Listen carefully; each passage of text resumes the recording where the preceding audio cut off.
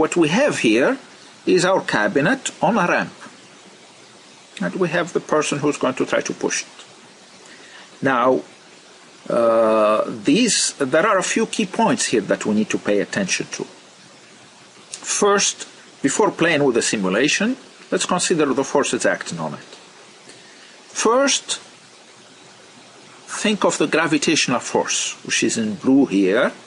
It is going to always be pointing towards the center of the Earth. It's not going to be pointing towards the ramp. It's going to point towards the center of the Earth. The gravitational force is due to the Earth, and the fact that we put the cabinet on a ramp is not going to change where the Earth is. So this one is going to point always along the vertical towards the center of the Earth. That's a key point. That's an important point.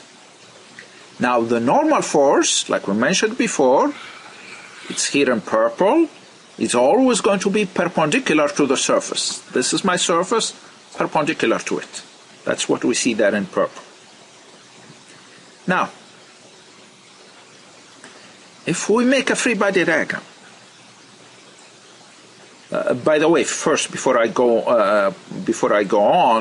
talk about the friction, now the gravitational force is along the vertical. The normal force is not along the vertical anymore. It's perpendicular to the ramp. So it has part of it is along the vertical and part of it is along the horizontal. It is acting along both directions. But it's not strictly along the vertical, while the gravitational force is strictly along the vertical. Now, if we draw a free body diagram, trying to draw the forces,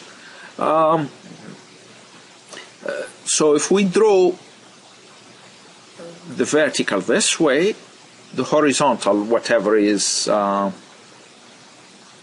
perpendicular to the vertical, now you notice that my F sub n is not going to be along the vertical, like we expect it not to be.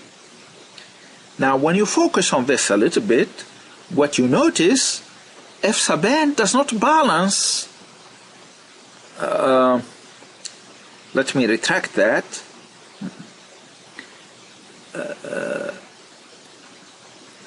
Let me retract that and go to the simulation, just to ensure that we get this straight. Okay, here's the simulation. I'm going to rewind it. The nice feature that this one has slow motion. So, oops. So this is what we have right now. The cabinet sitting on the ramp, not moving, not accelerating, nothing is happening to it. So what that tells us, it tells us that the forces must be balanced. All the forces together must be balanced. In other words, we have no unbalanced force, no total force, no net force. Okay, let's go back to the presentation. Okay, so the forces are balanced. Now, so what's going to balance for us F sub g? What's going to balance it is going to be contributions from both these forces. Both of these forces are acting not along the horizontal, not along the vertical, along both the horizontal and the vertical. Each one of them is acting along both directions. Now, the red one, the friction force is going to act always parallel to the ramp. So it's going to act either up or down. Here we have it up. We'll have to discuss in a second why. But, so we have that. It is acting parallel to the ramp, but that's not the horizontal. The ramp is making an angle with the horizontal. That's why we see it making an angle. So it's acting both horizontal and vertical. The normal force is also acting that way. Because of that, both of them are going to be able to help balance out F sub g along the vertical. Now, what about the horizontal? F sub g does not have any contribution along the horizontal. F sub n, however, has a small contribution along the horizontal.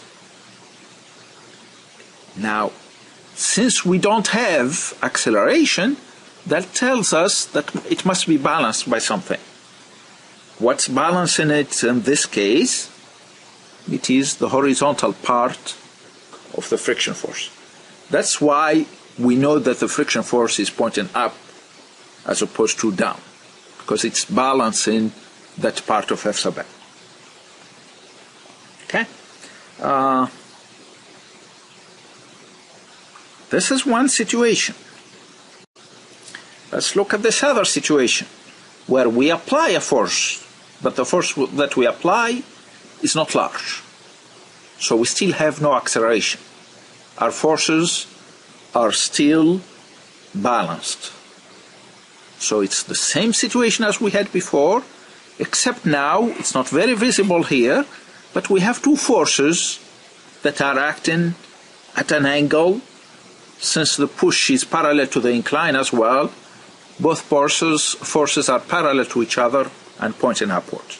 The rest is not changing, except now we know that what's going to balance F sub g is going to be part of F sub n and part of the applied force and part of the friction force. And what's going to balance F sub n along the horizontal is going to be part of F sub a and part of F sub f. Okay, let's go on to another case, an even larger force. Now the story changes a little bit. If my force is large enough, and I still don't have motion, still don't have acceleration, I still don't have acceleration, my forces are still balanced, but something has to balance the excess force that's given by this. So what happens?